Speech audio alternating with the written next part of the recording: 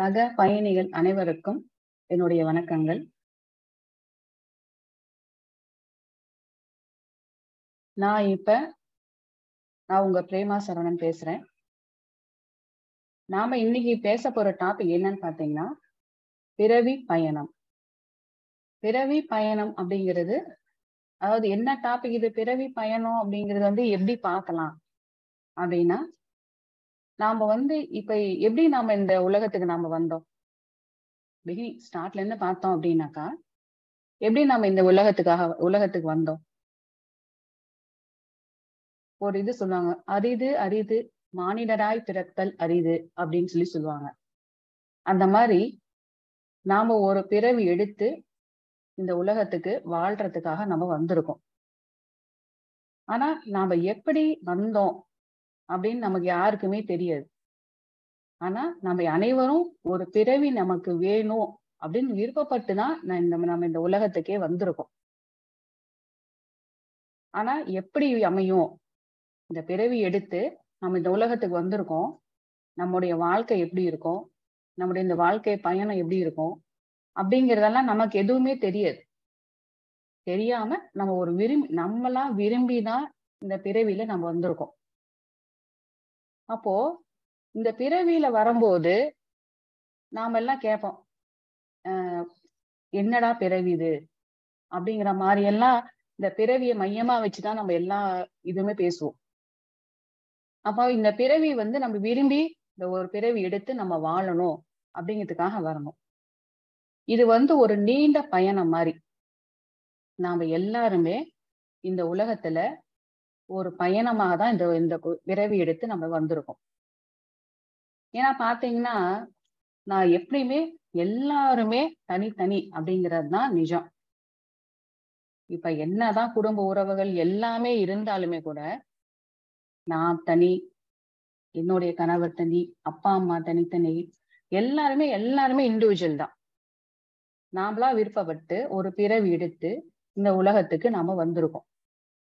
அப்போ இந்த உலகத்துக்கு நாம வந்ததுக்கான காரணம் என்ன? ஒரு வாழ்க்கை நல்ல முறையில வாழ்றதுக்கு நாமளா விருப்பப்பட்டு இந்த உலகத்துக்கு நாம வந்திருக்கோம். ஆனா வந்த வாழ்க்கையில நம்மளுடைய பயணம் எப்படி இருக்குது நமக்கு தெரியாது. எந்த மாதிரியான வாழ்க்கை நமக்கு கிடைக்கும், இந்த பயணம் நம்மளுக்கு எப்படி இருக்கும்? உண்மையில சொல்ல போனா நாம எல்லாருமே ஒரு டூர் மாதிரி இங்க வந்திருக்கோம். ஒரு பயணம். இப்ப நம்ம வீட்டுல இருக்கும்போது நாம ஒரு டூர் பிளான் பண்ணி நம்ம போறோம் இல்லைங்களா? வீட்டுல இருந்து ஒரு வாரம் இல்ல அட்லீஸ்ட் ரொம்ப ஹையஸ்டா போனா ஒரு மாசம் டூர் போவோம். அப்ப ஒரு மாசம் டூர் போனா நம்ம பிளான் பண்ணி ஒரு டூருக்கு போறோம். ஒரு டூர் எல்லாம் முடிச்சுட்டு மறுபடியும் ரிட்டர்ன் நம்ம வீட்டுக்கே வந்துருவோம். இப்ப அந்த மாதிரிதான் நாம எல்லாரும் ஒரு டூர் மாதிரி எல்லாம் கிளம்பி இந்த பிறவி எடுத்து நம்ம இப்ப வந்திருக்கோம். ஆனா நாம இப்ப எதுக்காக இந்த ஞானம் இது எல்லாமே நம்ம தொலைறோம்? ஏன்னா பிறவி எடுத்து குழந்தை பருவத்துல ஒரு 3 வருஷம் வரைக்கும் பிறவி நம்ம ஆசைப்பட்டுதான் வரோம், அது கன்ஃபார்ம். ஆனா நமக்கு இந்த தாய் தந்தை தான் வருவாங்க, நமக்கு இந்த குடும்ப உறவுகள் தான் வரும், நமக்கு இந்த குடும்பம் தான் அமையும், நம்முடைய வாழ்க்கை இப்படியேதான் இருக்கும் அப்படிங்கிறது நமக்கு எதுவுமே தெரியாது. அது நம்ம கையில கிடையாது. அது நாம பிறவி எடுக்கணும் அப்படின்னு நம்ம நினைக்கிறது மட்டும்தான் நம்ம கையில இருக்குது. நாம அதை சூஸ் பண்ண உடனே நம்முடைய பழைய கர்ம வினைகள்லாம் இருக்கு இல்லைங்களா, அதெல்லாம் நம்ம கூட சேர்ந்துதான் வரும். நாம மட்டும் வர முடியாது. நாம இதுக்கு முன்னாடி நாம என்னெல்லாம் கர்ம செஞ்சிருக்கோமோ, கர்ம வினைகள்லயே நல்ல கர்மா செஞ்சிருக்கோம், இல்ல கெட்ட கர்மா செஞ்சிருக்கோம், அது எல்லாமே நம்ம பேங்க் பேலன்ஸ் மாதிரி நம்ம கூடவே எப்பவுமே இருக்கும். ஏன்னா இயற்கை எப்பவுமே யார்கிட்ட இருந்து வேணாலும் தப்பிச்சுக்கலாம். நாம அந்த இயற்கைகிட்ட இருந்து, அந்த பரம்பொருள்கிட்ட இருந்து நாம யாருமே தப்பிக்கவே முடியாது.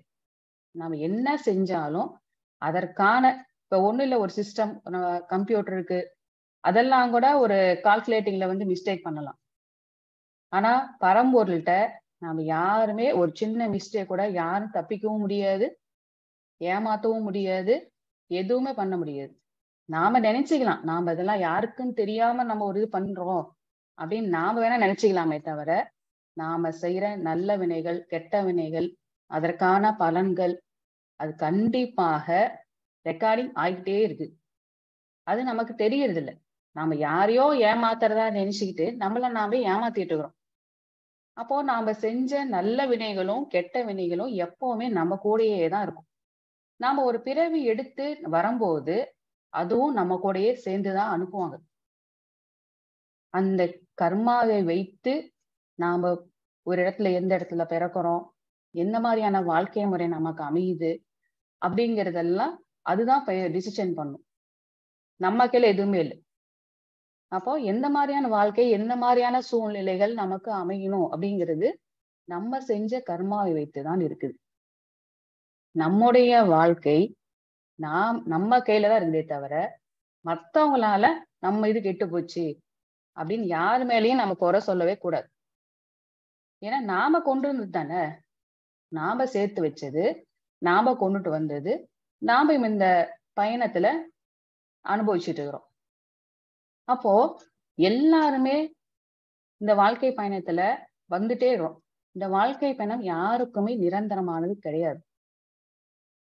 வந்தவங்க எல்லாருமே ஒரு நாள் திரும்பி வந்த இடத்துக்கே போய் தான் ஆகும். எப்படி நம்ம வீட்டுல இருந்து டூர் கிளம்புனோம்னா, ஒரு மாசம் இல்ல, ஒரு வருஷம் நம்ம டூர் சுத்தனோம்னா கூட ரிட்டர்ன் நம்ம வந்து பேக் வீட்டுக்கு வந்துதான் ஆகணும். நம்ம வீட்டுக்கு நம்ம வந்துதான் ஆகணும். அப்படியே ஆயுசு ஃபுல்லா டூரா சுத்திட்டு இருக்க மாட்டோம் இல்ல. அந்த மாதிரி இப்போ நாம வந்து ஒரு பயணத்துல வந்திருக்கோம். இந்த பூமியில ஒரு பிறவி எடுத்து ஒரு பயணத்துக்காக வந்திருக்கோம். அப்ப அந்த பயணத்துல வந்து நாம போயிட்டு இருக்கும்போது இந்த பயணத்துல வந்து நிரந்தரமா நாம இங்க தங்க போறது யாரும் கிடையாது. எத்தனை வருஷம் நம்ம பயணம்னு நமக்கு தெரியாது. நமக்கு இத்தனை வருஷம், ஒரு மாசம், இல்ல 40 வருஷம், 60 வருஷம் அப்படிங்கிறது யாருக்கு எப்ப பயணம் முடியும் அப்படிங்கிறது யாருக்குமே தெரியாத ஒரு ரகசியம். அந்த ரகசியம் இருக்கிறதுனாலதான் போயிட்டு இருக்கு. இல்ல அந்த ரகசியம் தெரிஞ்சு போச்சுன்னா யாருக்குமே வந்து நிம்மதியா வாழ முடியாது. அதனால இந்த வாழ்க்கை பயணத்துல நம்ம எதுக்காக இந்த டாபிக் எடுத்திருக்கோம் அப்படின்னாக்கா, நாம எல்லாருமே என்ன பண்றோம், இந்த ஆன்மீகத்துல ஒரு வார்த்தை சொல்லுவாங்க, மாயையில போய் சிக்கிக்கிட்டாங்க அப்படின்னு சொல்லுவாங்க. அப்போ அந்த மாயையில சிக்கிக்கிறது அப்படின்னா என்ன, எதுக்காக நம்ம பிறவி எடுத்துறோம், ஒரு 3 வயசு வரைக்கும் நமக்கு எதுவுமே தெரியறது இல்லை. நாம என்ன பண்றோம், யார் நம்ம கூட இருக்கிறாங்க, அதுன்னு எந்த விதமான ஞாபகமே நம்மளுடைய அறிவு பகுதியில ரெக்கார்டிங் ஆகாது. 3 வருஷம் வரைக்கும் நம்மளுக்கு எதுவுமே தெரியாது. அப்புறம் ஒரு 4 வருஷத்துக்கு அப்புறம் கொஞ்சமா அறிவுகள் வளர்ச்சி அடையுது. அப்ப பாத்தீங்கன்னா ஒரு 5 வயசு ஸ்கூல் சேர்த்தும் போது பாத்தீங்கன்னா, இப்பயும் நினைச்சு பார்த்தோம்னா ஒரு 2nd ஸ்டாண்டர்ட் 3rd ஸ்டாண்டர்ட்ல படிச்ச ஒரு சில நினைவுகள் நமக்கு அப்படியே லைட்டா ஒரு ஞாபகம் இருக்கிற மாதிரி தெரியும். ஏன்னா நம்மளுக்கு வந்து அறிவு பகுதி அப்பதான் வளரவே ஆரம்பிக்குது. அப்பதான் அறிவு வந்து நம்முடைய ஒவ்வொரு நிகழ்வுகளையும் ரெக்கார்டிங்ல போட்டு வைக்குது. ஏன்னா 3 வருஷம் வரைக்கும் நடந்தது எதுவுமே நம்ம யாருக்குமே ஞாபகமே இருக்காது. 3 வருஷத்துக்கு அப்புறம் தான் கொஞ்சம் கொஞ்சமா அந்த மைண்ட் வந்து ரெக்கார்டிங் பண்ணிட்டே இருக்கும். நம்ம என்ன பண்றோம், யார் இருக்கிறாங்க அப்படிங்கிறத கொஞ்சம் ரெக்கார்டிங் பண்ணும். அப்போ நம்ம 3 வருஷம் அப்படியே ஒரு எதுவுமே தெரியாம வளர்ந்துடும். அப்புறம் 5 வருஷம் ஆனோன்னு அப்புறம் கொஞ்சம் கொஞ்சமா அறிவு வளர வளர நமக்கு ஒரு தாய், தந்தை, அண்ணன், தம்பி, அக்கா, தங்கைகள், சித்தப்பா, சித்தி அப்படிங்கிற ஒரு குடும்ப உறவுகள் நம்ம சுத்தி ஒரு ஒரு பிரேம் அமைப்பு உருவாயிடுது. யாரா இருந்தாலுமே யாரா இருந்தாலுமே சரி, எந்த நிலையில இருந்தாலும் சரி, அவங்களுக்குன்னு ஒரு தாய் தந்தை இல்லாம யாரும் வர முடியாது. ஏன்னா நம்ம இந்த உடலுக்கு ஆதாரமே நம்மளுடைய தாய் தந்தை தான். இப்ப அந்த உடலுக்கு வந்து தாய் தந்தை நமக்கு ஆதாரமா இருந்து நம்ம இந்த பூமிக்கு கொண்டு வராங்க. அப்ப கொண்டு வரும்போது நமக்கான ஒரு குடும்ப உறவுகள் இந்த பயணத்துல அமையுது. இப்ப நாம என்ன நினைச்சுக்கிறோம், இதுவங்க எல்லாமே என்னுடையது, என்னுடைய சொந்தம், என்னுடைய இது அப்படின்னு அந்த குடும்ப உறவுகள்ங்கிற மாயையில போய் சிக்கிட்டு இந்த வாழ்க்கை இந்த பிறவி பயணத்துல வந்து ரொம்ப கஷ்டமானதா ஒரு டென்ஷன் படுற ஒரு பயணமா நம்ம எல்லாம் அதுல வந்து லாக் ஆகி நின்னுறோம். இது எதுக்காக நம்ம ஆன்மீகத்துக்கு இதெல்லாம் தொலைறோம் அப்படின்னா, இந்த வாழ்க்கை பயணம் நம்ம குருமார்களுடைய போதனையினால இந்த வாழ்க்கை பயணம் நம்ம எதற்காக வந்தோம், இந்த பிறவி பயணத்துல எதுக்காக வந்தோம், அதை எப்படி வாழ கத்துக்கணும் அப்படிங்கிறத புரிஞ்சுக்கிறதுக்காக தான் நம்ம இந்த ஆன்மீகத்துக்கே வரப்போறோம். நாம எப்படியா இருந்தாலுமே யார் நல்லவங்களா இருந்தாலும் சரி, கெட்டவங்களா இருந்தாலும் சரி, என்னைக்காவது ஒரு நாள் இந்த எல்லாருமே எல்லாமே வந்த இடத்துக்கு திரும்பி போய் தான் ஆகும். அது யாரு என்னைக்கு போறோங்கிறது நமக்கு தெரியாது.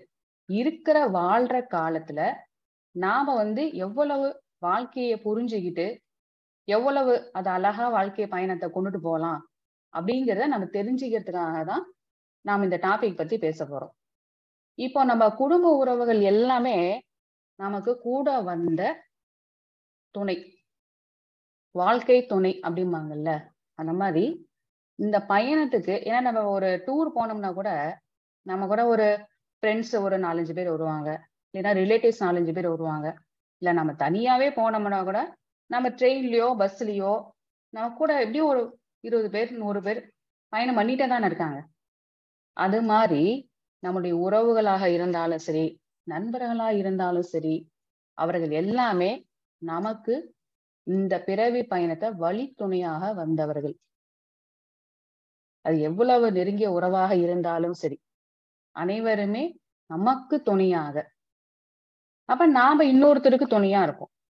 அப்படி அந்த பயணத்தை சுமூகமா, ஒரு போர் அடிக்காம, ஒரு நல்ல வழியில கொண்டுட்டு போறதுக்கு தான் இந்த உறவு முறைகள் எல்லாம் நமக்கு அமைஞ்சிருக்கு. அந்த குடும்ப உறவு முறைகளுமே கூட எப்படி அமையுதுன்னா, நம்முடைய கர்ம வினைகளுக்கு தகுந்த மாதிரிதான் அந்த குடும்ப உறவுகளும் அமையுது. இப்ப நாம அவன் மட்டும் எல்லாமே நல்லா இருக்கிறாங்க, நாம மட்டும் இப்படி, ஏன்னா இந்த பூமியில எல்லாருமே ஒரே மாதிரி ஈக்குவலா இருக்கிறது இல்ல. ஒருத்தர் கோடீஸ்வரா இருக்கிறாரு, ஒருத்தர் மிடில் இருக்காரு, ஒருத்தர் ரொம்ப லோ கிளாஸா இருக்காங்க, இல்ல அதுக்கு மீறி ரோட்ல இருக்கிறாங்க, வாழ்றதுக்கு இடம் கூட இல்லாம இருக்கிறாங்க. அப்போ பிறவிங்கிறது எல்லாரும் விரும்பி எடுக்கும்போது ஏன் இந்த ஏற்றத்தாழ்வுகள் வரணும்? இவ்வளவு ஏற்றத்தாழ்வுகள் எதற்காக இருக்குது?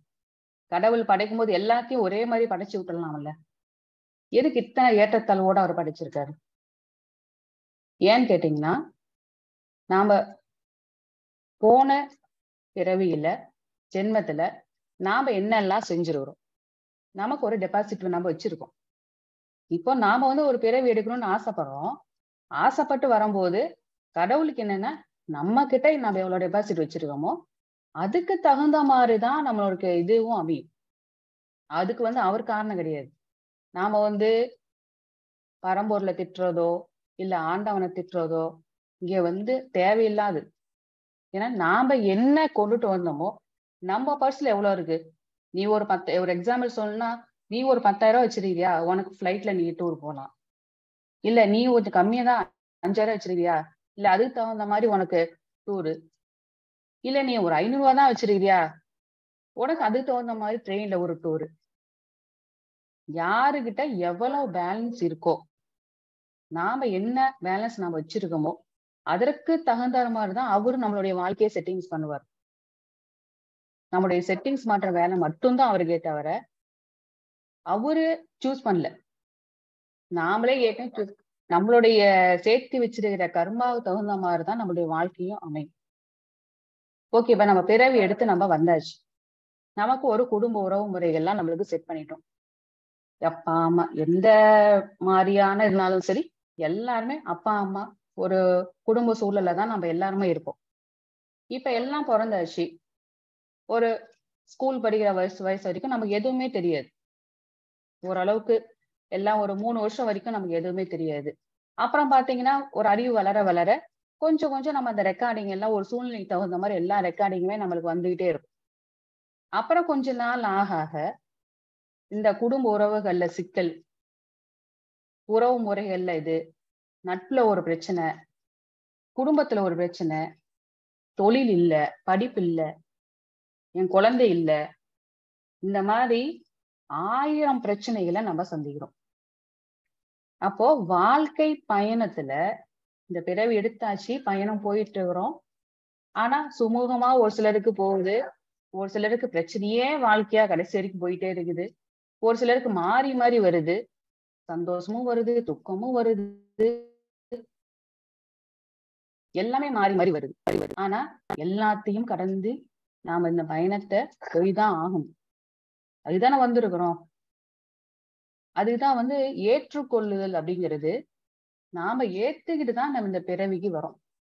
அப்ப நாம செஞ்ச கர்ம வினைக்கு தகுந்த மாதிரி நமக்கு அமையும் போது, சரி நாம எப்படி போகணும் அப்படிங்கிறத நாம கத்துக்கிறதுக்கு தான் இந்த குருமார்கள் வச்சு நாம எப்படி இந்த பிறவி பயணத்தை சுமூகமா போறது அப்படின்னு தான் கத்துக்கணும். இப்ப பாத்தீங்கன்னா, நாம ஒரு குடும்பத்துல இருக்கோம். சின்ன பசங்கள்ல இருந்து எல்லாத்துக்குமே பிரச்சனை இருக்குது. சின்ன பசங்களுக்கு டியூஷன் போகணும், படிக்கணும், மார்க் வாங்கணும், இல்ல பெரியவங்களுக்கு தொழில் செட் ஆகணும், காலேஜ்ல இடம் கிடைக்கணும், இல்லைன்னா தொழில்ல பிரச்சனை, தொழில் செட் ஆகல.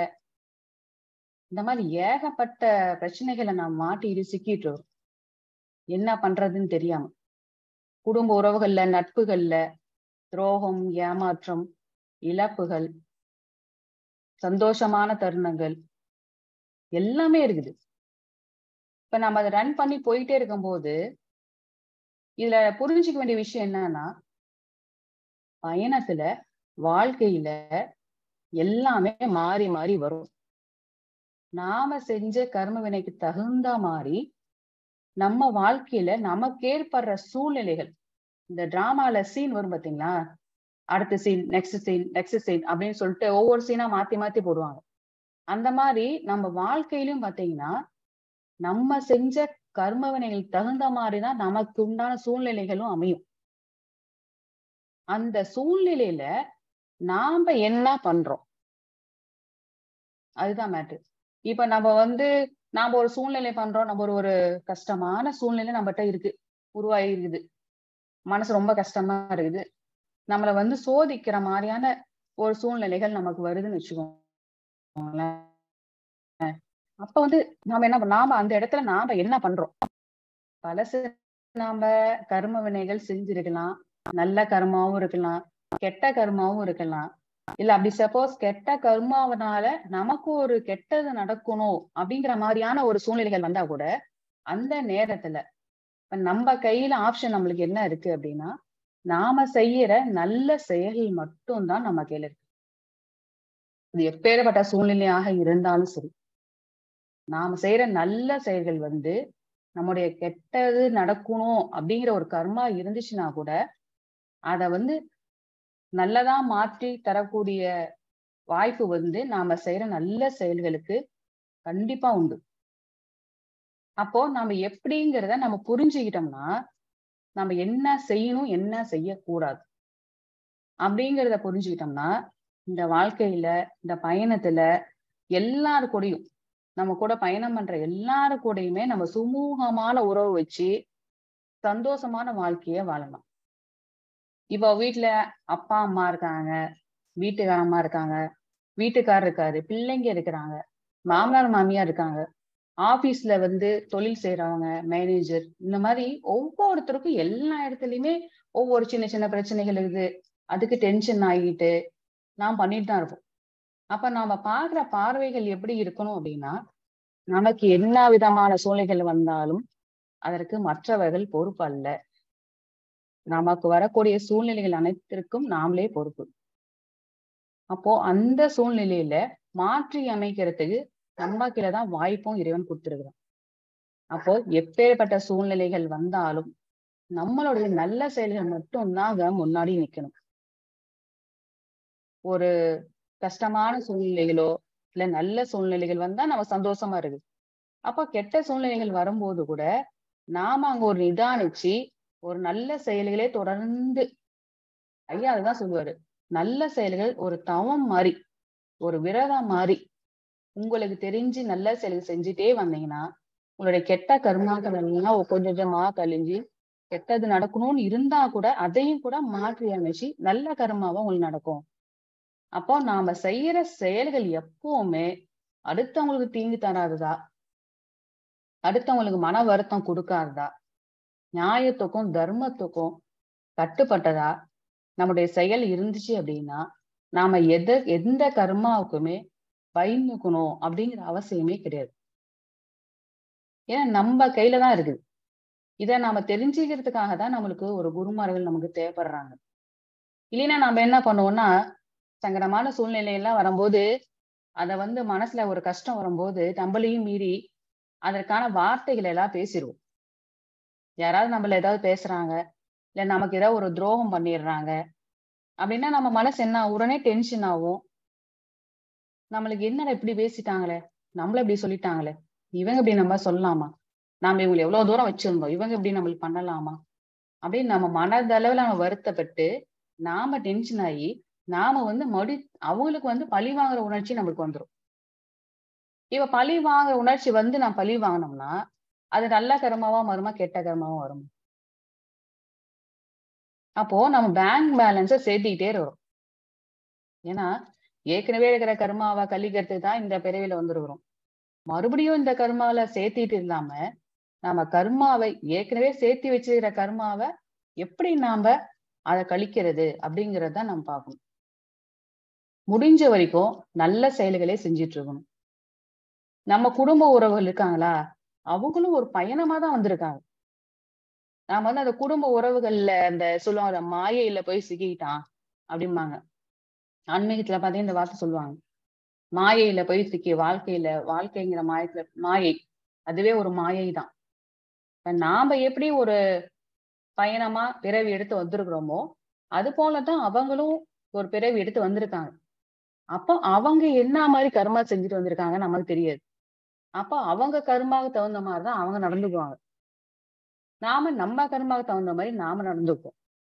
நாம இதெல்லாம் புரிதல் இருக்கிறதுனால தெரிஞ்சுக்கிட்டதுனால நாம அவங்க கிட்ட எப்படி நடந்துக்கிறது, இல்ல நாம எப்படி செயல்கள் செய்யறது அப்படிங்கறத நாம யோசனை பண்ணி செய்வோம்.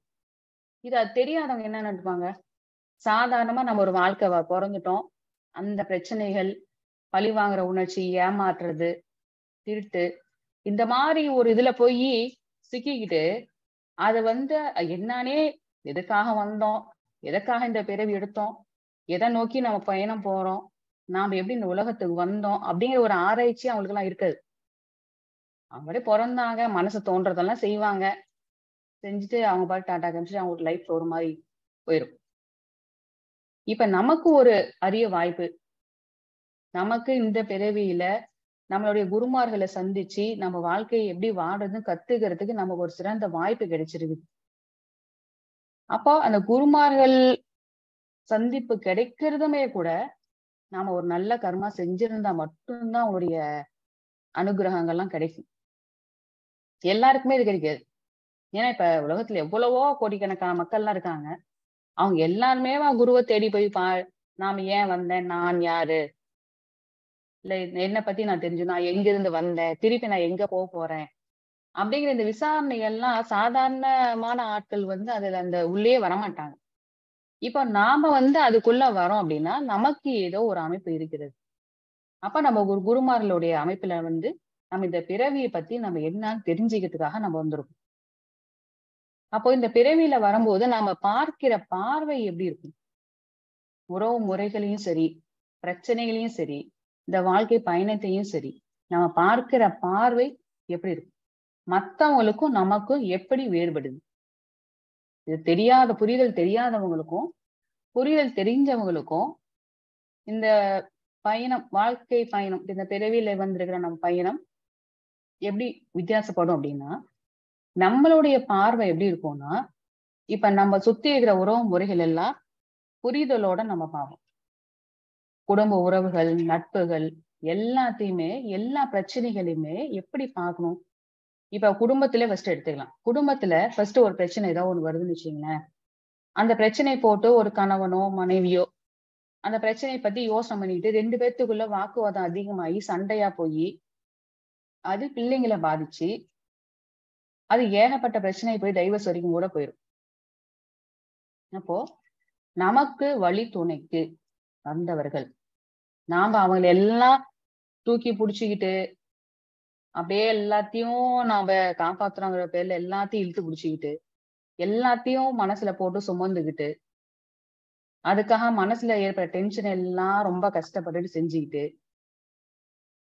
அத ஒரு மாதிரி லாக் ஆகி உட்காந்து வாழ்க்கையே ஒரே டென்ஷனா இருக்குது, என்னடா பிறப்புது அப்படிங்கிற மாதிரிலாம் நாம போயிடுவோம்.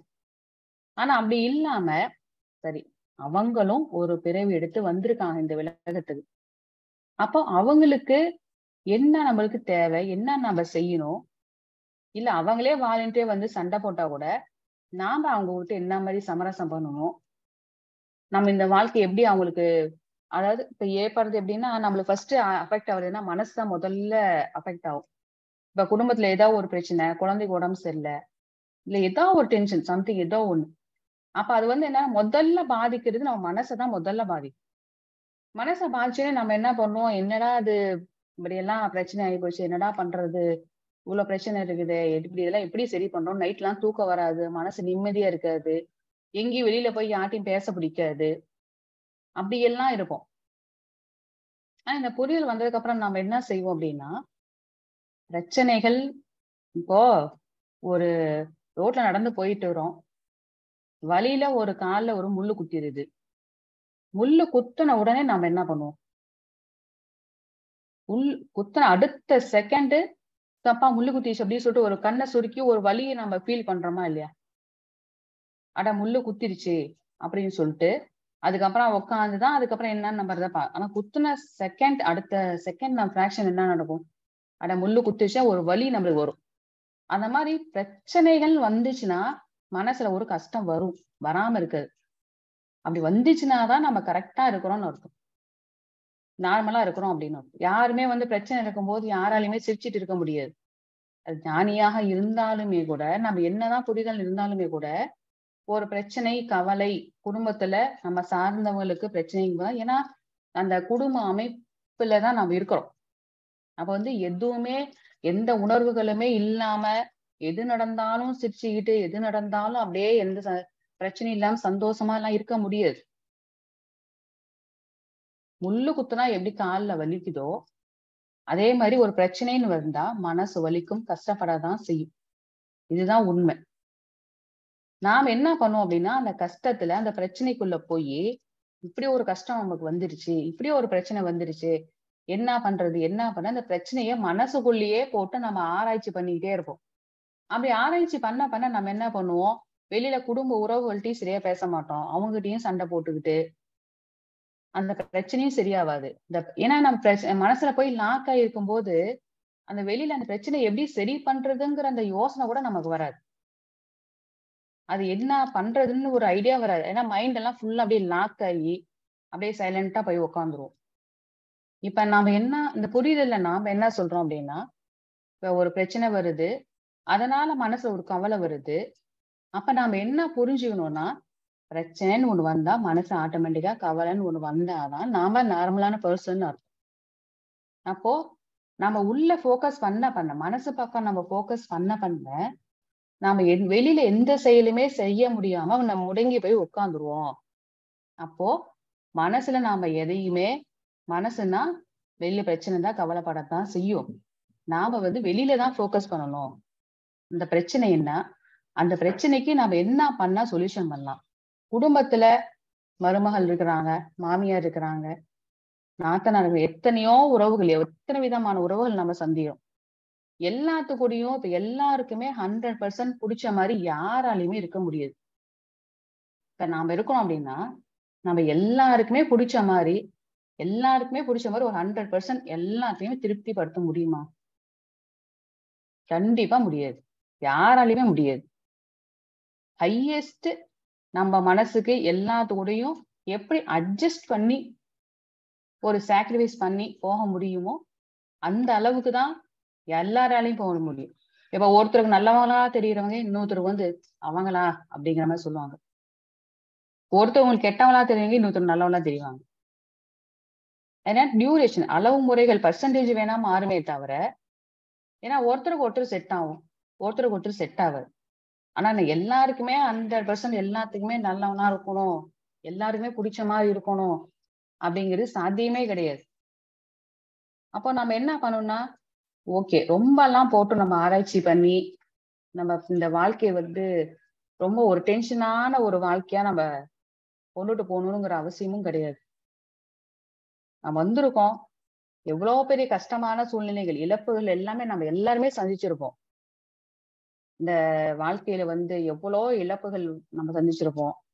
எவ்வளவோ துக்கங்களை பார்த்திருப்போம், எவ்வளவோ பிரச்சனைகளை பார்த்திருப்போம். என்னடா அது இப்படி மாத்தி மாத்தி பிரச்சனையாவே வந்துட்டு இருக்குது அப்படின்னு சொல்லிட்டு எவ்வளவோ பிரச்சனைகள் எல்லாம் கூட நாம் பார்த்திருப்போம்.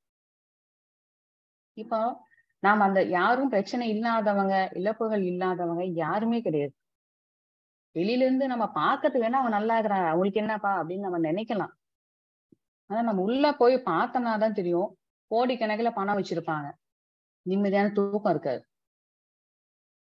நிம்மதியா சாப்பிட முடியாது, மனசுல நிம்மதியும் இருக்காது, தூக்கம் இருக்காது. இதே பாருங்க, சாதாரணமா அன்றாட வேலை செய்யறவங்களும் கூட அவங்களுக்கு மனசுல எந்த இதுவுமே இருக்காது. அவங்க பாட்டு ஜாலியா பாட்டு பாடிக்கிட்டு அவங்க பாட்டுக்கு ஃப்ரீயா ஜாலியா இருப்பாங்க. நல்லா மனசு நிம்மதியா சாப்பிட்டோன்னே படுத்தோன்னே தூங்கிடுவாங்க. அப்ப என்னங்க இங்க பிரச்சனை? எது முக்கியமா தேவை? வாழ்க்கைக்கு எது முக்கியமா தேவை? பணம் தேவையா, இல்லைன்னா மன நிம்மதி தேவையா? இப்ப இருக்கிற காலகட்டத்துல நீங்க யார கேட்டீங்கன்னாலும் மனசு நிம்மதியா இருந்தா போதுண்டா சாமி அப்படிங்கிற மாதிரிதான் கேட்பாங்க. ஏன்னா அந்த மாதிரி சூழ்நிலையில இந்த காலகட்டங்கள் அப்படிதான் இருக்குது.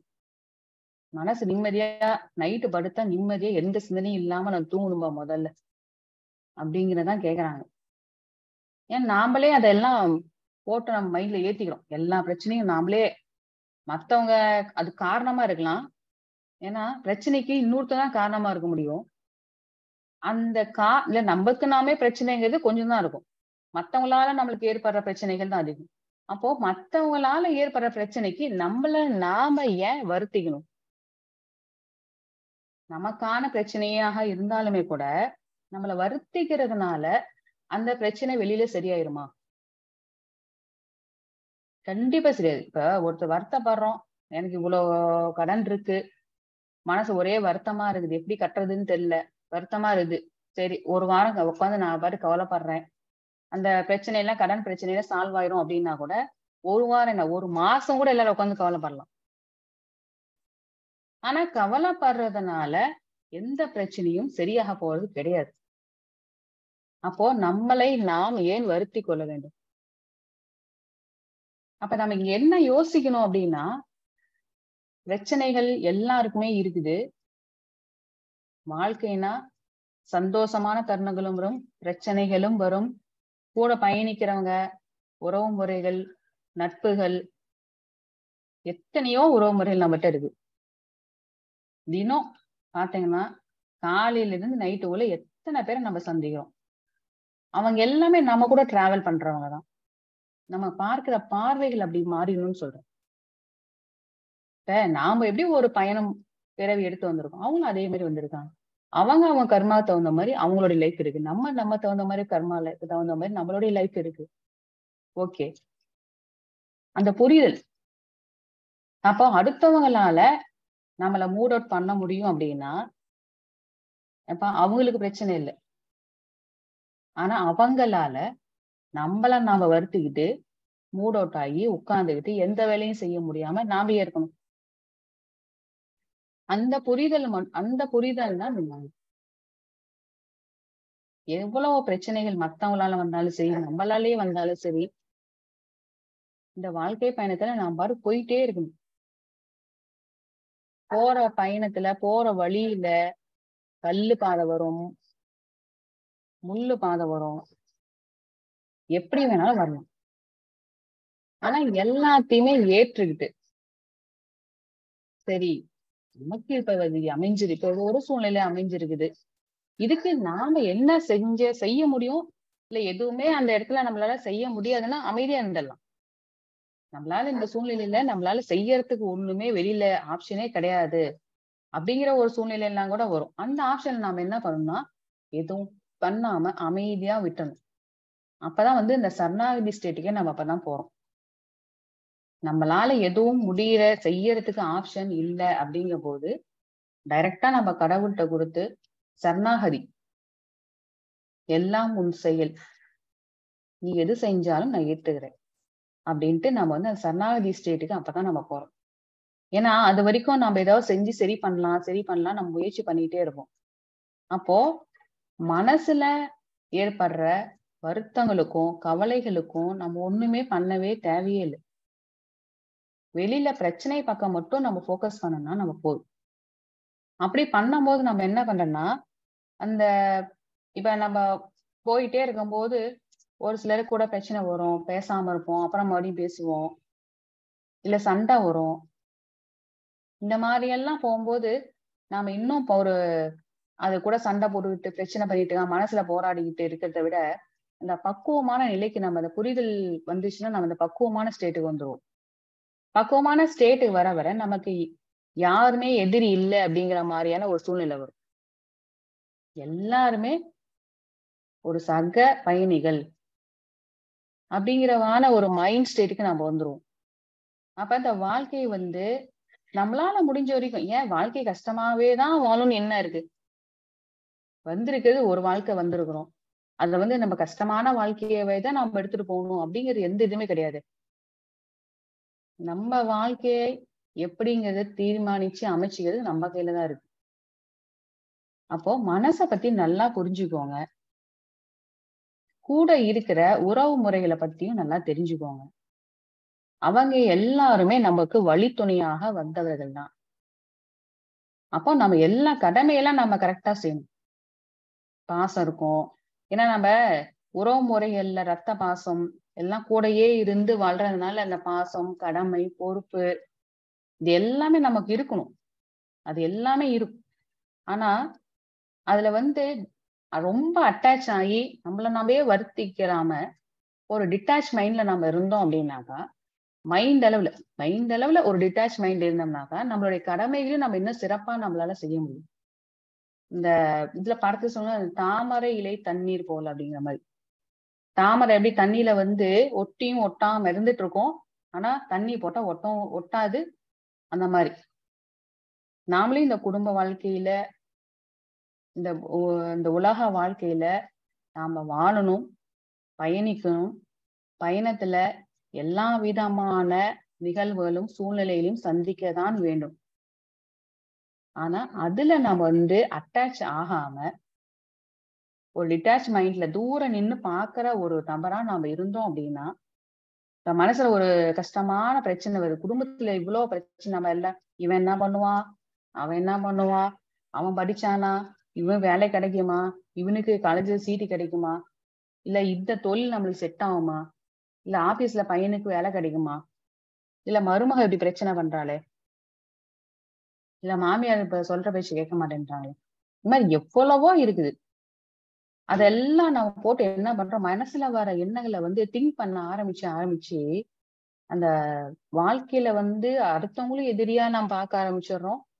அந்த வாழ்க்கையே ஒரு வெயிட்டான ஒரு பலுவான ஒரு சுமையான ஒரு வாழ்க்கைய நம்ம வாழ ஆரம்பிச்சோம் நிறைய பேர். ஏன்னா நாம இதெல்லாம் புரிதல் தெரியறதுக்கு முன்னாடி நாமளும் அப்படிதான் இருந்திருப்போம். ஒரு சின்ன விஷயத்த கூட நாமளா புடிச்சு நாம வச்சுக்கிறதுதான். நாமளா புடிச்சு வச்சுக்கிறோம். ஒரு சின்ன பிரச்சனை வந்தா கூட நம்ம அந்த பிரச்சனையை புடிச்சு வச்சுக்கிட்டு என்ன பண்றது, இதுக்கு என்ன பண்றது, அதுக்கு என்ன பண்றது அப்படிங்கிற மாதிரி நம்ம யோசனை பண்ணியே நம்ம உடம்பையும் கெடுத்தோம். ஏன்னா மனசு நம்ம கெட்டு போச்சுன்னா ஆட்டோமேட்டிக்கா உடம்பு கெட ஆரம்பிச்சிடும். அப்ப உடம்பையும் கெடுத்துக்கிறோம், கூட இருக்கிறவங்களையும் சேர்த்து வருத்தப்பட வைக்கிறோம். நம்ம அந்த வருத்தம் அதிகமாக நம்ம கூட இருக்கிறவங்களையும் ரொம்ப டிஸ்டர்ப் பண்ணிட்டே இருப்போம். அப்ப அவங்களும் என்னடா இவங்க இப்படி இருக்கிறாங்க, என்னடா பிரச்சனை பண்றாங்க அப்படிங்கிற மாதிரி அந்த நம்மள சுத்தி இருக்கிற சர்க்கிளே ஒரு மாதிரி நம்மளால டிஸ்டர்பிங்கா ஆற மாதிரி ஆயிரும். அதனால அந்த மாதிரி இருக்க வேண்டாம். நம்மளுடைய வாழ்க்கைய நாம தான் தீர்மானிக்கணும். அதனால நம்ம மனசை நல்லா நம்ம புரிஞ்சுக்கணும். நம்ம மனசை நம்ம நல்லா புரிஞ்சுட்டு இந்த வாழ்க்கை பயணத்தை நம்ம இனிமையான சுமூகமான ஒரு பயணமா நம்ம போகணும். ஏன்னா நம்ம யாருக்குமே நிரந்தரமான பயணம் இல்லை. அதை நம்ம மறுபடியும் நான் சொல்றேன். யாருக்குமே நிரந்தரம் கிடையாது. எத்தனை வருஷங்கிறதும் யாருக்கும் நமக்கு தெரியாது. இருக்கிற நாட்கள்ல இருக்கிற சொந்தங்களோட அவங்கள இருக்கிற நிலையில அப்படியே நம்ம ஏத்துக்கிறது ஒண்ணுதான் கரெக்டான சொல்யூஷன். யாரையும் நாம போய் திருத்தலாம் முடியாது. திருத்த முடியாது மீன்ஸ் என்னன்னா, ஒரு சிலர் தவறு செய்யறாங்க அப்படின்னாக்கா நம்ம ஒரு தடவை சொல்லலாம். ஏன்னா நம்ம அவங்க மேல அக்கறை இருக்குது, அவங்க நல்ல வழியில கொண்டுட்டு போகணுங்கிற ஒரு கடமை இருக்குது, பொறுப்பு இருக்குது. அப்படிங்கும் போது நாம அவங்களுக்கு அட்வைஸ் பண்ணி இந்த மாதிரி போகாதுக்குன்னு இந்த மாதிரி பண்ணிக்கலாம், இந்த மாதிரி பண்றது தப்பு, அது யாருக்கு வேணாலும் நம்ம சொல்லலாம். ஆனா அது கேட்டுக்கிறதும் கேட்காதும் அவங்க இஷ்டம். நாம ஒரு பொறுப்பு எடுத்து கொஞ்சம் ஸ்ட்ரீம் லைன் பண்ணி கொண்டு அழகா அதுக்காக நாம மனசுல வருத்து நம்ம சொல்ற பேச்ச கேட்க மாட்டேங்கிறானே, நம்ம சொல்ற பேச்ச யாரும் கேட்க மாதிரி இப்படி பண்ணிட்டு இருக்காங்களே அப்படின்னு சொல்லிட்டு அதை போட்டு நாம குழப்பிட்டு இருக்க தேவையில்லை. அப்படி நாம குழப்பிக்க ஆரம்பிச்சு என்னன்னா நம்மளுக்கு ஸ்ட்ரெஸ் அதிகமாகும். அப்போ நீங்க அந்த பிரச்சனைகள்ல இருந்து டிட்டாச்சா இருக்கும் நாம. அப்பதான் நம்மளுக்கு அந்த பிரச்சனைய வேற வகையில என்ன மாதிரி சொல்யூஷன் பண்ணி சரி பண்ணலாம் அப்படிங்கிற யோசனை நம்மளுக்கு வரும். நாமளே அதுக்குள்ள போய் விழுந்துட்டோம்னு வச்சுங்களேன், அவங்களுக்கு நம்ம எதுவுமே ஹெல்ப்பே பண்ண முடியாது. அதனால இதெல்லாம் நம்ம நிறைய அனுபவத்திலே நிறைய நம்ம பாக்குறோம் இல்லைங்களா? அந்த பிரச்சனையில போய் நாம மாட்டிக்கிட்டு அதிலே புலம்பிக்கிட்டு சில பேர் அதெல்லாம் பிரச்சனையில மாட்டி புத்தி சுவாதீனமே கூட மாறினவங்க எத்தனையோ பேர் இருக்காங்க. இல்ல தற்கொலை முயற்சிக்கு போறவங்க எவ்வளவோ பேர் இருக்கிறாங்க.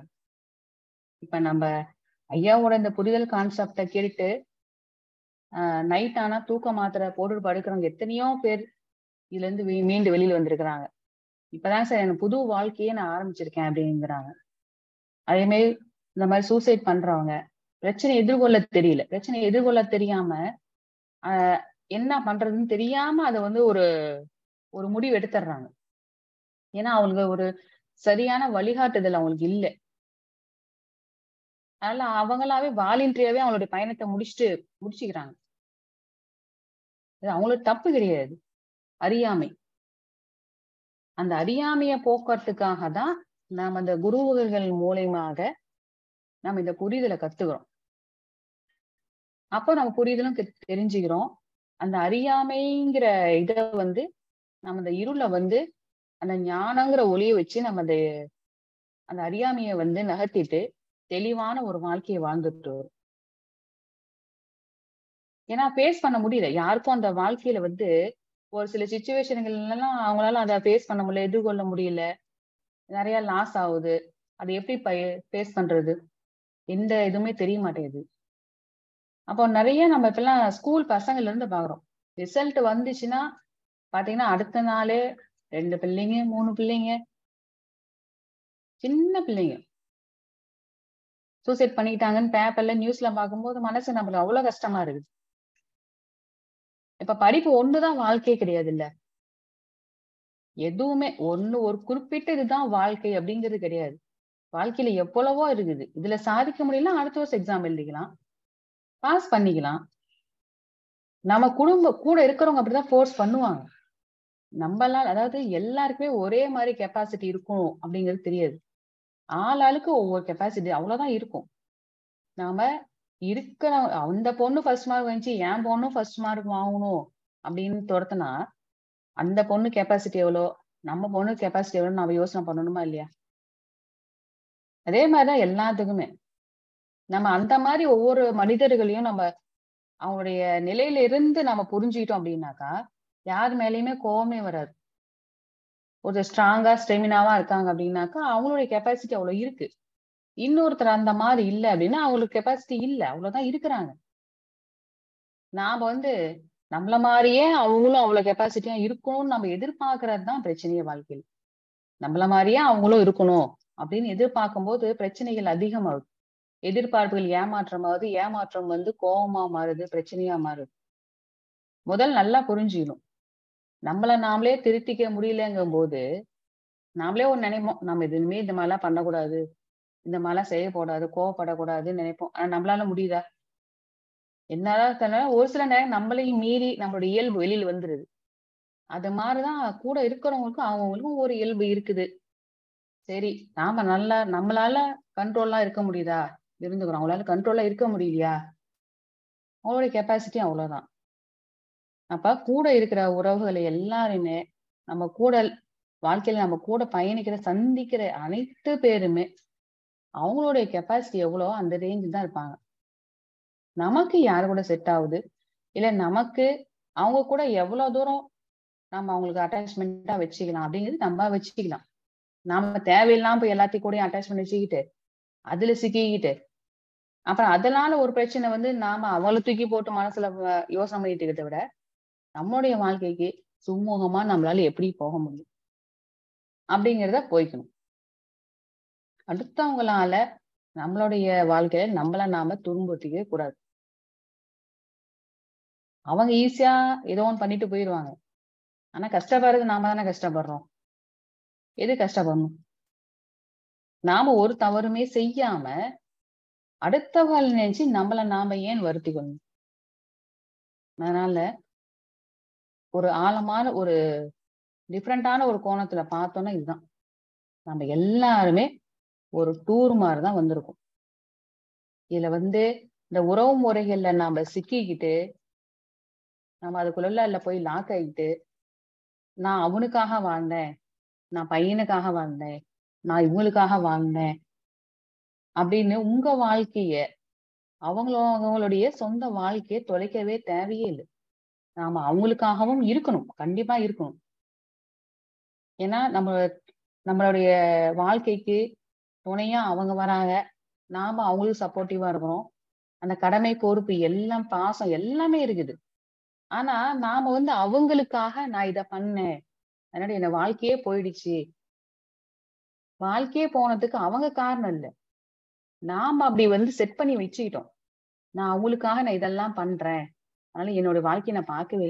உங்க வாழ்க்கையை வாழக்கூடாதுன்னு யார் சொன்னாங்க?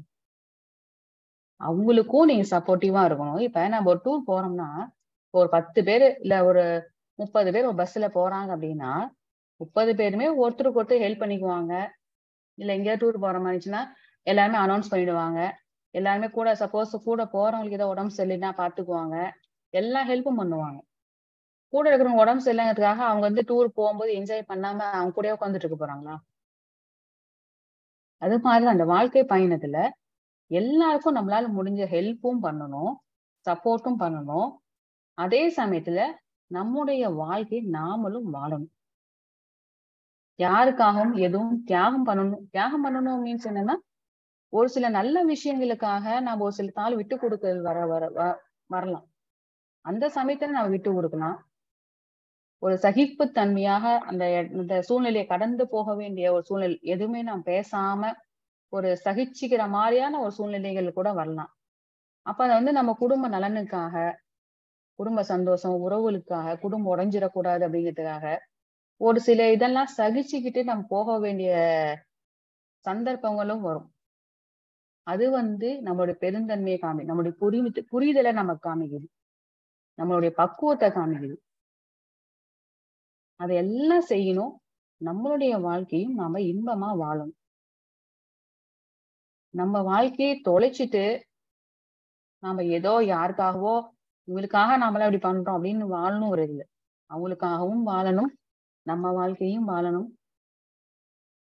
ஏன்னா இந்த இந்த ட்ரிப் இந்த குடும்ப சூழ்நிலை நமக்கு அமைஞ்சிருக்கா, ஃப்ரெண்ட்ஸ் வட்டாங்க அமைஞ்சா, அடுத்தது யார் எப்ப இருப்பாங்க எப்ப இருக்க மாட்டாங்கன்னு தெரியாது. இல்ல அடுத்த பிறவியில யாரு இருப்பாங்க, யாரு கூட நம்ம எந்த குடும்பத்துல போயிருப்போம் எதுவுமே தெரியாது. அப்போ இந்த பிறவியில நாம விரும்பி ஒரு நல்ல பிறவி எடுத்து நம்ம இந்த வாழ்க்கைக்கு இந்த பூமியில நம்ம வந்திருக்கோம். அப்போ வந்திருக்கிற வாழ்க்கைய இந்த பயணத்தை ரொம்ப கஷ்டமான சூழ்நிலையா இல்லாம சந்தோஷமான மனநிலையில, எப்பவுமே சந்தோஷமா இருக்காது, எல்லாமே வாழ்க்கை பயணத்துல எல்லாமே சந்திச்சுதான் ஆகணும், எல்லாத்தையுமே ஏற்றுக்கிட்டு தான் ஆகணும். என்ன ஒண்ணுன்னா அதுல நம்ம சிக்கிக்காம லாக் ஆகாம அதுல இருந்து வெளியில இருந்து டிட்டாச்சா அத வந்து ஒரு போக்கஸ் இல்லாம ஒரு மூன்றாவது நபராக பார்த்து அதுல இருந்து எப்படி நம்ம கடந்து போறோம் அப்படிங்கிறது தான் இந்த புரிதல். அதனால எல்லாருமே மனதை பற்றிய புரிதலும் இந்த பிறவியை பற்றிய புரிதலும் புரிஞ்சுக்கிட்டீங்கன்னா நம்ம சுத்தி இருக்கிற ரிலேஷன்ஷிப்குள்ளேயும் எந்த சண்டையும் வராது. நம்ம இந்த வாழ்க்கையை வந்து நாம வாழ்வோம். என்னமோ நாள் போகுது, காலைல விடிஞ்சா வேலை செய்யறோம், அது பாட்டுக்கு நாள் போகுது, நைட்டு தூங்குறோம், போறோம் வரோம் அப்படின்னு இல்லாம உணர்ந்து நம்ம என்ன வாழ்க்கை வாழம் நமக்கு மனசுக்கு பிடிச்ச மாதிரி. ஏன்னா ஒவ்வொருத்தருமே இண்டிவிஜுவல், நான் திருப்பி சொல்றேன், ஒவ்வொருத்தருமே இண்டிவிஜுவல். ஒவ்வொருத்தருமே தனித்தனி. அவங்களுக்குன்னு ஒரு சில ஆசைகள், அவங்களுக்குன்னு ஒரு இயல்புகள். அப்படிதான் நம்ம வந்துருவோம். அதுதான் உண்மை. அப்போ அவங்களுக்கான பிடிச்ச மாதிரி நமக்கு நம்ம கொஞ்சம் டைம் ஒதுக்கி மத்தவங்களுக்கும் ஹெல்ப்ஃபுல்லா இருக்கணும். நமக்கான வாழ்க்கையும் நம்ம வாழ்ந்துக்கணும். நமக்கான வாழ்க்கையை நம்ம வாழும் போதுதான் நம்ம ஃபுல்லா சாட்டிஸ்ஃபைடா முதல்ல நம்மளுடைய மனசு நமக்கு திருப்தி ஆகணும். நம்ம நம்மளுடைய வாழ்க்கையை முழுசா வாழதான் நம்ம மனசு நிறைவாகும். மனசு நிறைவாக தான் நாம அடுத்தவங்களுக்கே முதல்ல ஒரு ஹெல்ப் பண்ற மைண்டே அப்பதான் வரும். இங்க நம்மளுக்கு பிடிச்சதெல்லாம் செய்ய முடியல. ஒரு கட்டுப்பாடு இருக்குது. நமக்கு பிடிச்சது செய்ய முடியல, நமக்கு பிடிச்ச மாதிரி வாழ முடியல, ஒரு சாப்பிட முடியல. அந்த மாதிரியான ரெஸ்ட்ரிக்ஷன் இருக்க என்னன்னா அதெல்லாம் அழுத்தமாயி நம்ம சுத்தி இருக்கிறவங்ககிட்ட எல்லாத்திட்டையுமே சண்டை போடதான் செய்வோமே தவிர அவங்களுக்கு நம்ம எதாவது ஹெல்ப் பண்ணணுங்கிற எண்ணமே வராது. அப்ப முதல்ல நம்ம ஆகணும். மனதளவுல நாம நிறைவாக ஆகதான் அடுத்தவங்களுக்கு நம்ம உதவியே செய்ய முடியும். அது அப்பாவா இருந்தாலும் சரி, அம்மாவா இருந்தாலும் சரி, பெத்த பிள்ளைங்களா இருந்தாலும் சரி, நாம முதல்ல நிறைவா இருந்தோம்னா தான் அவங்களுக்கு எவ்வளவு வேணாலும் நம்ம சப்போர்ட் பண்ணலாம். அந்த அளவுக்கு ஒரு எனர்ஜி லெவல் நம்மளுக்கு வரும். அப்போ நம்ம தனித்தனியா அவங்களுடைய வாழ்க்கைய உங்களுக்கு என்ன பிடிக்கும், உங்களுடைய இயல்பு என்ன அப்படிங்கறத தெரிஞ்சு சந்தோஷமான வாழ்க்கைய வாழுங்க. இந்த பிறவியில நாம எடுத்து வந்த நோக்கம், புரிதல், எங்க வந்தோம், எப்படி இந்த வாழ்க்கைய வாழ்றோம், இந்த வாழ்க்கையில எப்படியெல்லாம் நம்ம நடந்துக்கணும், இதெல்லாம் செய்யக்கூடாது. மனசை பத்தி புரிஞ்சுக்கணும். புரிஞ்சுக்கிட்டு சந்தோஷமான வாழ்க்கைய வாழ்ந்து நிறைவா வாழ்க்கைய வாழணும். இந்த பிறவிக்கு வந்ததான அடையாளம் நாம யாரு, நம்ம மனசுனா என்ன, மனசை பத்தி புரிதல் என்ன, அதெல்லாம் தெரிஞ்சுக்கிட்டு இந்த வாழ்க்கையை ரொம்ப இன்பமா கொண்டுட்டு போகணும் அப்படிங்கறத நம்ம குருமார்களுடைய ஆசையும் அதுதான். அதுக்காக தான் ஐயா மாசம் மாசம் நம்ம மீட்டிங் எல்லாம் கேம்ப் போடுறோம். 3 நாள் கேம்ப் நடக்குது. நாம இந்த ஒரு சொல்யூஷன் நம்ம என்னன்னு புரிதல் தெரிஞ்சுக்கிட்டோம் அப்படின்னாக்கா நம்முடைய அந்த வாழ்க்கையை நம்ம பாக்குற பார்வையே வேற மாதிரியாக கோணத்துல நம்ம பார்க்க ஆரம்பிச்சிடும். அப்ப எப்பேற்பட்ட பிரச்சனைகள் வந்தாலுமே அதை கடந்து நம்ம ஈஸியா வெளியில வந்துட்டு இந்த வாழ்க்கையை நம்ம ரொம்ப இன்பமா வாழ்வோம். அதனால அனைவருமே ஐயாவோட புரிதல், ஞானம் இது எல்லாம் நிறைய கேளுங்க. முடிஞ்சா கேம்புக்கும் அட்டன் பண்ணுங்க.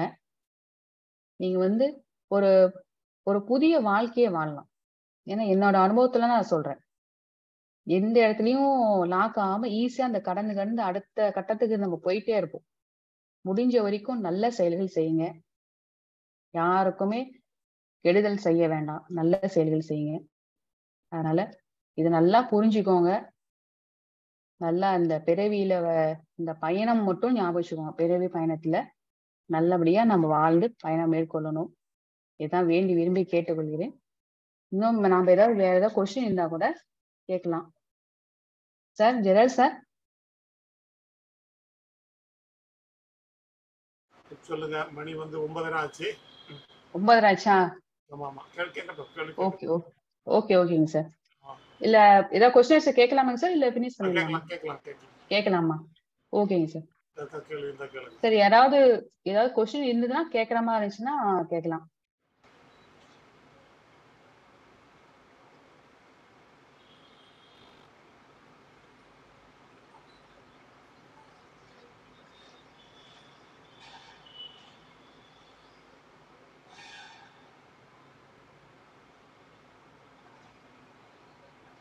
ஏதாவது கேள்விகள் இருக்குங்களா? கேள்விகள் இருந்ததுன்னா கேட்கலாம், இல்லைன்னா நம்ம க்ளோஸ் பண்ணிடலாம்.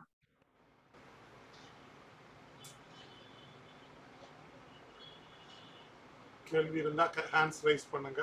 உங்களை அன்மியூட் பண்றேன்.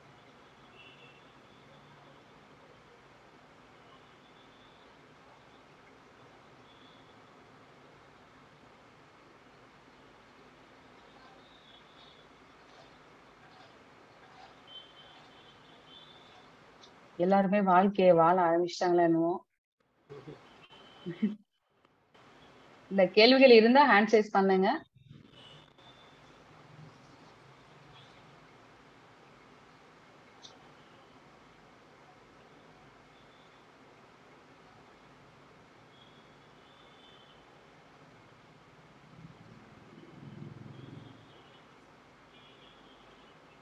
சார் அப்ப எதுவும் கேள்விகள் இல்லைங்க சார் இப்போ? நம்ம நல்லா புரிஞ்சுட்டது வழக்கம். ஆமா ஆமாங்க சார். அதனால நம்ம ஹேண்ட்ஸ் ரைஸ் பண்ணிருக்காங்க யாரும். கோவிந்தன். ஓகே ஓகே, அவங்க அன்மியூட் பண்றேன். ஓகேங்க சார்.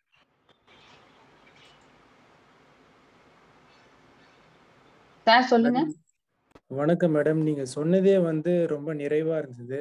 கேள்வியே ஓகேங்க சார். கேட்காத அளவுக்கு அதிலே நீங்களே பதில் சொன்னது ரொம்ப சிறப்பா இருந்தது மேடம். இந்த மீட்டிங் அப்படியா? எனக்கு ரொம்ப பயனுள்ளதா இருந்தது மேடம். ரொம்ப நன்றி அப்படியா? மேடம். ஓகேங்க சார். ஓகேங்க sir. Thank you sir. Thank you madam. ரொம்ப நன்றிங்க சார். ஓகேங்க சார். நன்றி.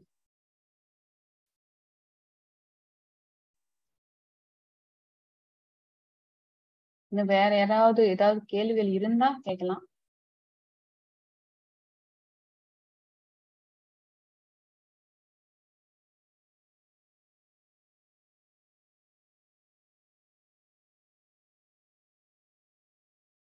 சார் வெங்கடேஷ் ஹேண்ட் ரைஸ் பண்ணிருக்காரு.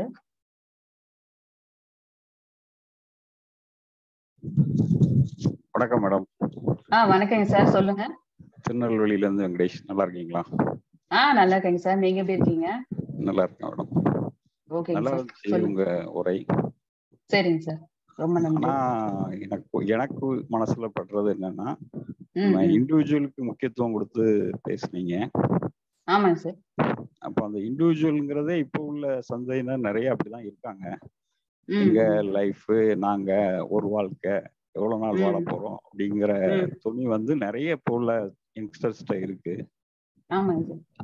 அப்போ நம்ம இந்த மாதிரி சொல்லும் போது அவங்க இன்னும் கொஞ்சம் அதைய உறுதி பண்ற மாதிரி ஆகும். இப்ப நமக்கு முந்தின ஜெனரேஷன் நமக்காண்டி ரொம்ப தியாகம் பண்ணியிருக்காங்க. ஆமா. நாம கொஞ்சம் தியாகம் பண்ணிட்டு இருக்கோம் அந்த அளவுக்கு. ஏன்னா அப்போ உள்ள பொருளாதார சூழ்நிலை ரொம்ப அவங்க தியாகம் பண்ணி தான் வளர்க்கணுங்கிற மாதிரி இருந்தது. கண்டிப்பா. ஒரு வீட்டுல 10 பிள்ளைகள் இருக்கும். அதனால அவங்க ரொம்ப சாக்ரிஃபைஸ் பண்ணிருக்காங்க. ஒருத்தருக்கு ஒருத்தர் விட்டு கொடுத்து ரொம்ப கஷ்டப்பட்டிருக்காங்க. அதுக்கப்புறம் அதுக்கு ஒரு சொல்யூஷனா தான் நாம் இருவர் நமக்கு இருவர்னு கவர்மெண்ட்டும் சொல்லிச்சு. நாமளும் கொஞ்சம் வந்தோம். இப்ப பொருளாதாரத்துல வளர்ந்துருக்கோம். அந்த வளர்ச்சினால நாம அந்த அளவுக்கு அவங்களுக்கு தியாகம் பண்ணாட்டாலும் நம்ம கொஞ்சம் சாக்ரிஃபைஸ் பண்ணி தான் இவங்களை வளர்க்குறோம். பட் இவங்க ஜெனரேஷன் 2 பிள்ளைகள் 1 பிள்ளைகள் இருக்கிறதுனால இவங்களுக்கு அந்த விட்டு கொடுக்கணுங்கிற உணர்வே வரமாட்டேக்கு. இவங்க அதுக்கு அடுத்த ஸ்டெப்புக்கு போறாங்க. எனக்கு எல்லாமே, நான் பிறந்துட்டேன், எனக்கு எல்லாமே கிடைச்சாகணும். அந்த ரியாலிட்டியை உணர மாட்டேக்காங்க. இப்போ ரியாலிட்டி இப்போ இயற்கை எப்படி வச்சிருக்குன்னா எல்லாருக்கும் எல்லா நேரமும் எல்லாம் கிடைக்கிறாது. அப்படிதான் இயற்கையே வச்சிருக்கு. ஒரு நேரத்துல ஒருத்தருக்கு அதிகமா கொடுத்த மாதிரி கொடுக்கும், ஒரு நேரத்துல அது உண்டானதை கூட கொடுக்காம போயிடும். அது ஏன்னு நம்ம அதை கொஸ்டின் கேட்க முடியாது. அப்படி ஒரு சூழ்நிலை நம்மள வச்சிருக்கு இயற்கை. ஆனா இப்போ ஓரளவுக்கு நாம பரிணாமத்துல அறிவியலும் வளர்ந்ததுனால இவங்களுக்கு ஒரு பாதுகாப்பான சூழ்நிலையை நம்ம கொடுத்துருதோம். அதனால அவங்க அதை நிரந்தரம் நினைச்சுட்டு இன்னும் இண்டிவிஜுவல் அவங்கள சுருக்கிட்டு போறாங்க. சோ நீங்க சொல்ற இண்டிவிஜுவல் இப்ப நமக்கு பொருந்தும். நம்ம மாதிரி ஜெனரேஷன் உள்ளவங்க ரொம்ப கொஞ்சம் சாக்ரிஃபைஸ் பண்ண வேண்டாம், உங்க வாழ்க்கையும் பாத்துக்கிடுங்க அப்படின்னு சொல்றது பொருந்தும். பட் அவங்க துணிக்கு போகும்போது அவங்களுக்கு இன்னும் கொஞ்சம் உறுதியா ஆமா அவங்க சொல்றாங்க பாத்தீங்களா அப்படிங்கிற மாதிரி எடுத்துக்கிடுவாங்களோன்னு எனக்கு படுது. சோ இதுக்கு ஏதாவது இல்லைங்க சார். இல்ல அதான் நான் எப்படி சொல்றேன்னா, இப்ப இருக்கிற ஜெனரேஷன் சுயநலமா இருக்காங்க இல்லைங்களா? அப்படி இருக்க கூடாது. நாம என்ன சொல்றோம்னா, நம்ம வாழ்க்கையில நம்ம கூட வர்றவங்களுக்காக, குடும்பத்துல இருக்கிறவங்களுக்காக சில சகிப்புத்தன்மைகளும் இல்ல பொறுமையும் நிதானமும் அவங்களுக்காக செய்யக்கூடிய கடமைகள் எல்லாம் நம்ம செய்யணுங்கிறது கட்டாயம். ஆனா அதை பார்த்துக்கிட்டே நம்ம லைஃப்பையும் நம்ம இழந்துடக்கூடாது அப்படிங்கறது தான் நம்ம சொல்றோம். ஆனா இப்ப இருக்கிற ஜெனரேஷன் நிறைய பேர் கொஞ்சம் நீங்க சொல்ற மாதிரி அவங்க என்ன சுயநலமா இருக்காங்க. நம்ம சுயநலமா இருக்கிறத அப்ரிஷியேட் பண்றதே கிடையாது இல்லைங்களா சார்? இப்ப என்னன்னா அவங்க சந்தோஷம், எந்த கமிட்மெண்ட்டும் இருக்கக்கூடாது. இப்ப இருக்கிற ஜெனரேஷன் எப்படி எதிர்பார்க்கறாங்கன்னா, எந்த கமிட்மெண்ட்டும் இருக்கக்கூடாது, யாருக்காகவும் நான் என்னோட சந்தோஷத்தை விட்டு கொடுக்க மாட்டேன் அப்படிங்கிற ரேஞ்சில் தான் இப்ப இருக்கிறாங்க. இப்ப நாம என்ன சொல்றோம்னா, அது கரெக்ட் கிடையாது. இப்ப ஒரு குடும்பத்துக்காக அட்ஜஸ்டும் பண்ணிக்கணும், அவங்களுக்கு உண்டான ஹெல்ப்பும் நம்ம செய்யணும். ஆனா அவங்களையே பார்த்துக்கிட்டு நம்மள நாம தொலைச்சிடக்கூடாது அப்படிங்கறதுதான் நாம சொல்றோம். ஆனா இப்பவே ஜெனரேஷன் நிறைய கத்துக்க வேண்டிய விஷயங்கள் இருக்குது. ஏன்னா முன்ன வீட்டுக்கு குடும்பத்துக்கு நீங்க சொன்ன மாதிரி 5 பிள்ளைங்க 10 பிள்ளைங்க எல்லாம் இருந்தாங்க. ஒரு கொஞ்சம் எது சொன்னாலுமே ஷேரிங் பண்ற ஒரு மனப்பக்குவம் இருந்து விட்டு கொடுக்குற மனப்பக்குவம் எல்லாம் இருந்தது. இப்ப எல்லாம் ஒரு குழந்தைகள் 2 குழந்தைகள் தான் இருக்கிற சமயத்துல வந்து எல்லாத்தையுமே கேட்கறதுக்கு முன்னாடியே அவங்களுக்கு கிடைக்குது. அப்ப வந்து கூட யாரும் ஆளும் கிடையாது. அப்ப தனியாகவே இருந்திருந்து இன்னொருத்தட்ட அதை ஷேர் பண்ணணுங்கிற அந்த எண்ணமே இப்ப இல்லாம தான் இருக்காங்க. ஆனா இப்ப ஜெனரேஷன் வந்து அது வந்து சுயநலமா இருக்காங்க. அது நம்ம சொல்லி கொஞ்சம் புரிய வச்சுதான் கூட்டிட்டு வரணும். இது வந்து நம்ம அவங்களை அப்ரிஷியேட் பண்ற மாதிரி கிடையாது. லைஃப்ல கூட இருக்கிறவங்களுக்கும் நம்ம செஞ்சுட்டு நாமளும் நம்ம லைஃப பாத்துக்கணும். நம்மள அதை பார்த்துட்டு நம்ம லைஃப தொலைச்சிடக்கூடாது அப்படிங்கிறது தான் இது நம்ம கான்செப்ட் சொல்றோம். நன்றி மேடம். அந்த பகுதி கவர் ஆகணும் அப்படிங்கிறதுக்கு தான் நான் இதை கேட்டேன். இப்போ ஒருவேளை அந்த ஸ்டேஜ்ல இருக்கிறவங்களும் நம்ம மீட்டிங்ல அட்டென்ட் பண்ணிட்டு இருந்தாலும் அந்த புரிதலும் அவங்களுக்கு வரணும். எப்படியுமே நம்ம இன்பம் பாதிக்காம இன்னொருத்தருக்கு உதவ முடியாது. ஏன்னா இப்போ அப்பாவே இருக்காருன்னு போய் அந்த பையன் நினைக்கலாம் வெளியூர் போகணும், டூர் போகணும்னு கிளம்பிட்டு இருப்பாரு. அந்த நேரத்துல குடும்பத்துக்கு அண்ணனுக்கோ அப்பாவுக்கோ ஏதோ உடம்பு முடியாம ஆகும். அப்போ வந்து என் இன்பம் முக்கியம் இல்லைன்னு அந்த இன்பம் அவரை விட்டாதான் இங்க நின்று சாக்ரிஃபைஸ் பண்ண முடியும். ஆனா நான் பிளான் போட்டேன், நான் போய் தான் அவன், நீங்க உங்களுக்கு முடியலன்னா நீங்க பாத்துக்கிடுங்க அப்படின்னு சொல்ற ஒரு கோணத்துல சிந்திச்சிடக்கூடாது. ஏன்னா இப்ப உள்ள பிள்ளைங்கிட்ட அது நிறைய இருக்கு. ரொம்ப நல்லதுங்க சார். ஆமா, அதை கவர் ஆகணும் தான் கேட்டேன். நன்றி மேடம். ஓகேங்க சார். இல்ல ரொம்ப நல்லதுங்க சார். நீங்க கேட்ட கேள்வி ரொம்ப சிறப்பான கேள்விதான். ஏன்னா நாம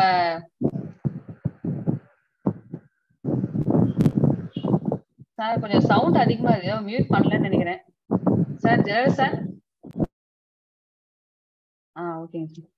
சார் நீங்க கேட்ட கேள்வி ரொம்ப சிறப்பான கேள்விதான். ஏன்னா நம்ம சொல்ற கான்செப்ட வந்து தவறா யாரும் புரிஞ்சுக்க கூடாது. ஏன்னா இப்ப நீங்க சொல்ற மாதிரி பிறகு ஜெனரேஷன் கேள்வி பார்த்துட்டாங்கன்னா இது வந்து சொல்றாங்க அப்படிங்கிற மாதிரி ரெப்செட் பண்ணக்கூடாது. இந்த கேள்வி சிறப்பானதுதான். நாம சொல்றதும் அதேதான். நாம வந்து இப்ப ஜெனரேஷன் சுயநலமா நம்ம குடும்பத்துல வேணுங்கிற ஹெல்ப்பையும் பண்ணிட்டு தான் நம்ம இது பண்ண சொல்லி சொல்றோம். இது நல்ல கொஸ்டின் சார். நல்லா அதுக்கும் ஆன்சர் பண்ணியாச்சு. இன்னும் வேற ஏதாவது கொஸ்டின் கேட்கிற மாதிரி இருந்துச்சுன்னா ஆன்சர்ஸ் பண்ணலாம்.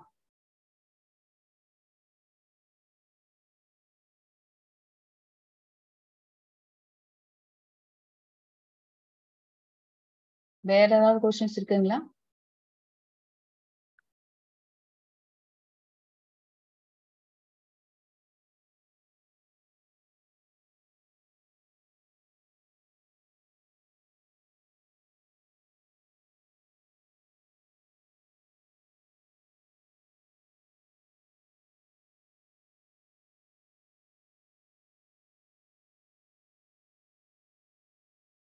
ஓகே, அப்ப யாரும் கொஸ்டின் எதுவும் இல்லை.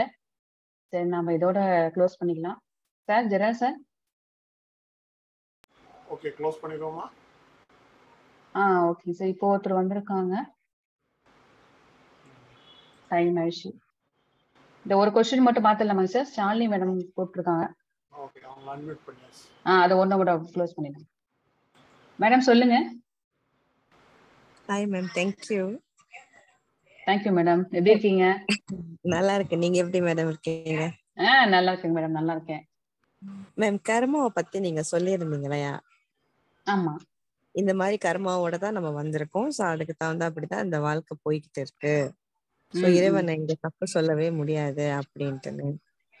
அப்படின்னா நம்மளையும் தானே மேம் தப்பு சொல்ல முடியாது. நம்மளுக்கும் என்ன நடக்குது, ஏன் இந்த மாதிரி நடக்குது அப்படின்னு தெரியாது. ஆமா, நான் தான் சொல்றேன்.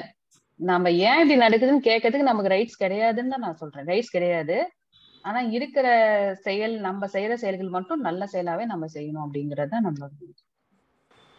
இப்ப நம்ம ஒரு ஆளை ஹர்ட் பண்றாங்க, அப்ப நீங்க சொல்றீங்களே நடக்கிற எல்லாத்துக்கும் நம்மளும் காரணமா இருக்க மாட்டோம். மத்தவங்கனால நம்ம ஹர்ட் ஆக வேண்டாம், ரொம்ப அதனால பாதிப்பு எடுத்துக்க வேண்டாம் அப்படின்னு சொல்ற பட்சத்துல இந்த கர்மா எப்படி மேம் ஒர்க் பண்ணும்? இது வந்து நம்மளுக்கு சேர வேண்டிய கர்மா. சோ நம்ம தான் கஷ்டப்பட்டுட்டு இருப்போம், அவங்களுக்கு அது ஒண்ணும் பாதிக்காதா அப்படின்றது கேக்குறேன் மேடம். இல்ல, அதான் சொல்றேன். இப்ப வந்து நம்ம ஒரு விதமான மன கஷ்டத்தை அனுபவிக்கணும்னு கூட இருக்கலாம் ஒரு ஆள்னால. ஓகே, ஒரு பர்சன்னால நம்ம இந்த மாதிரி மன கஷ்டத்தை அனுபவிக்கலாம்னு கூட இருக்கலாம். இப்ப நாம வந்து இந்த புரிதல் அங்க என்ன நம்மளுக்கு செயல்படுதுன்னா, இப்போ வந்து இப்போ நான் சொன்ன உதாரணம் மாதிரிதான், இப்ப முள்ளு குத்துனா வலிக்கும். முள்ளு கால குத்திச்சுன்னா ஒரு செகண்டாவது நம்ம இந்த வலி உணர மாட்டோமா? உணர்வோம் மேடம். உணர்வோமா? குத்துற வேகத்திலேயே அந்த வலி இருக்கும் அங்க. குத்துன வேகத்துல எப்படியா இருந்தாலும் ஒரு செகண்டாவது அந்த வலியை நம்ம ஃபீல் பண்ணுவோம். ஓகே. அப்புறமேட்டு கூட சரி முள்ளு குத்திச்சுப்பா அப்படின்னு சொல்லிட்டு எடுத்து போட்டுட்டு கொஞ்சம் மருந்து தடவணுமா இல்ல என்ன பண்ணணுமா பார்த்துட்டு நம்ம அடுத்த வேலைக்கு போயிடுவோம் இல்லைங்களா? அப்போ ஒருத்தர் நம்மள ஹர்ட் பண்ணும் போது நம்ம மனசு கஷ்டமே வரக்கூடாதுன்னு இருக்காது இல்ல? ஆமா. அப்ப ஹர்ட் பண்ண போது ஒரு செகண்ட் நம்மளுக்கு அந்த கஷ்டம் வரதான் செய்யும். வந்த வாட்டி சரி அவங்களுடைய கெப்பாசிட்டி அவ்வளவுதான், அவங்களுடைய லெவல் அவ்வளவுதான், அவங்க என்னமோ அவங்க இல்ல சொல்றாங்க, அவங்க லெவல் அந்த அவங்க அந்த லெவல் தான் இருக்காங்க. நம்ம அதுக்காக நம்ம வந்து மனசுல ஃபீல் பண்ண தேவையில்லை, நம்ம அடுத்த வேலைக்கு போகலாம் அப்படின்னு சொல்லிட்டு நம்ம அது சீக்கிரமா லீவ் ஆகி வெளியில் வந்துருவோம். ஓகே. அதனால எல்லாமே ஹர்ட் பண்ணுவாங்க. ஹர்ட் பண்றது எல்லாத்தையுமே நம்ம சந்திச்சான ஆகணும் வாழ்க்கையில. சோ இது நமக்கான கர்மா மட்டும்தான். நம்மள ஹர்ட் பண்ணிட்டாங்கன்னு அவங்களுக்கு அந்த பாதிப்பு வராதானே? இல்ல அது வந்து நம்ம அது ரொம்ப யோசிக்க வேண்டிய. இப்ப அவங்கள நம்மள ஹர்ட் பண்றாங்க அப்படின்னா அவங்க வந்து கர்மால சேருதா சேரலையா நம்ம அவ்வளவு தூரம் போக தேவையில்லை. இப்ப நமக்கு நம்ம அந்த மாதிரி ஹர்ட் ஆகாம ஒரு சொல்றாங்க நம்மளுக்கு உடனே டக்குன்னு ஒரு ஹர்ட் ஆகுது, மூட் அவுட் ஆகுதுன்னா சரி ஓகே அவங்க கெப்பாசிட்டி அவ்வளவுதான் அப்படின்னு சொல்லிட்டு நம்ம வரைக்கும் நாம கரெக்ட் தான் நமக்கு தெரியும் இல்ல? நம்ம வரைக்கும் நம்ம கரெக்டுங்கிறது நமக்கு தெரியும் இல்ல? ஆமா மேம். அப்ப வந்து அவங்க ஹர்ட் பண்றாங்க அப்படிங்கிறதுக்காக நான் மூட் அவுட் ஆகி உட்காந்துருக்கணும்னு அவசியம் கிடையாது. சொல்ல ஒரு செகண்ட் நமக்கு அந்த வலி தெரியும், அப்புறம் சரி ஓகே இருந்துட்டு போகுது, அவங்க லெவல் அப்படிதான் பேசுவாங்க அப்படின்னு சொல்லிட்டு நம்ம அடுத்த வேலைக்கு போயிட வேண்டியதுதான். அங்கதான் நம்ம இந்த புரிதல் நம்மளுக்கு உதவி செய்யுது. ஓகேங்க மேம். தேங்க்யூ. Thank you madam. சரி ஓகேங்க சார், ஜெரா சார் க்ளோஸ் பண்ணிடுவோமா? ஆமா க்ளோஸ் பண்ணிடுவோம். ஓகேங்க சார்.